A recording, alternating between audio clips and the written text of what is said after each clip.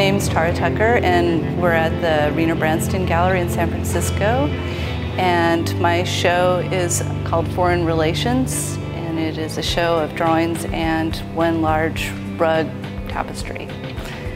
This rug, I think it probably took me between 200 and 300 hours to make, and it's made with the process of using a small hook that looks a lot like a crochet hook, only it's a little industrial strength looking.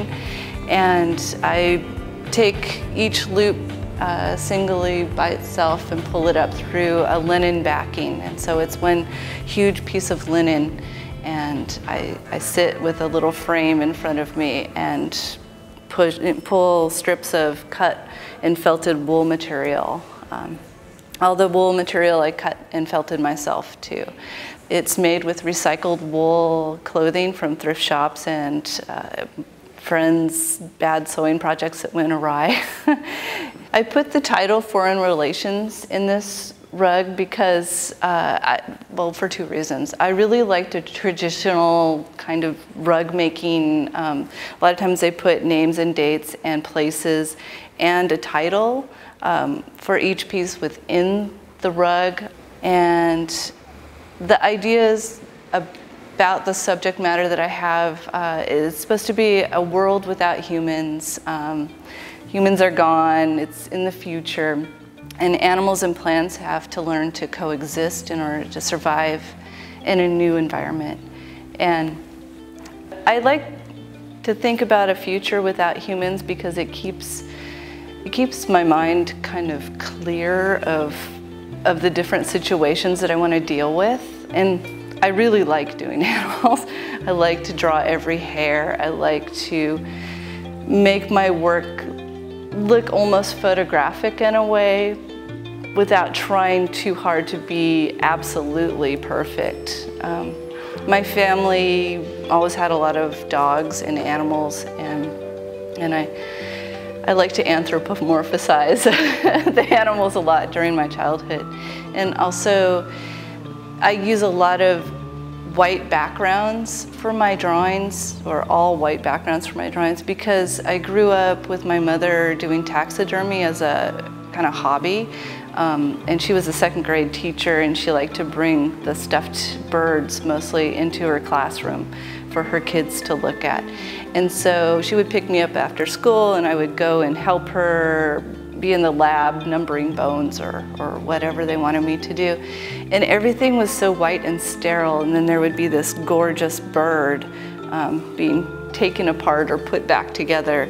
And just that gorgeousness of the lab really influenced how I like to center all the attention on the subject in my drawings with no background. And then you can really see completely in a clear way all the expression on the animals and the movement and the relationship without being caught up in any of the background detail.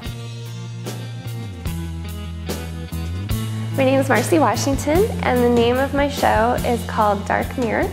I've been working on these paintings for the past almost a year. It's kind of the next chapter in the story I've been piecing together. These characters, I think of them as all living in the same house together, and the house is kind of this haunted space, haunted by a history that they only kind of know about in pieces and fragments, but haunted by the ghosts of this past that they don't really understand. This show focuses more on the two younger characters and their kind of initiation into knowing more about this world. And I play a lot with ideas of cannibalism and vampirism, so I kind of think of it as their initiation into really partaking in those activities with the rest of the family. Because I think of it like a family structure. I got really into cannibalism as kind of an allegory for human social relations under capitalism.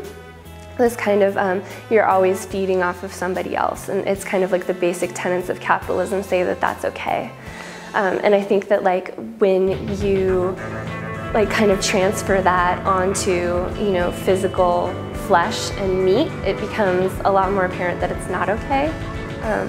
It's a lot clearer that those kind of relations aren't sustainable and aren't really the basis for any kind of free society.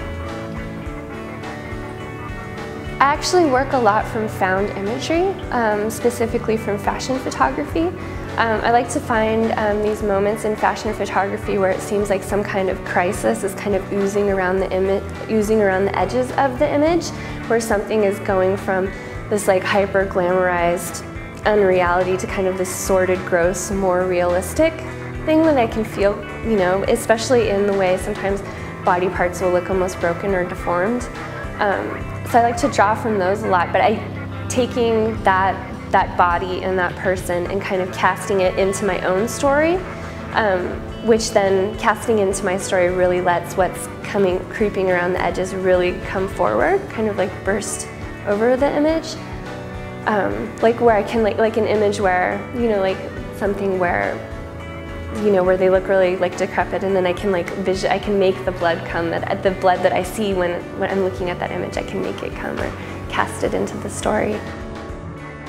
My biggest inspiration is probably the Gothic novel, and when I started this series, I really set out to make paintings that looked like illustrations for a novel that didn't exist.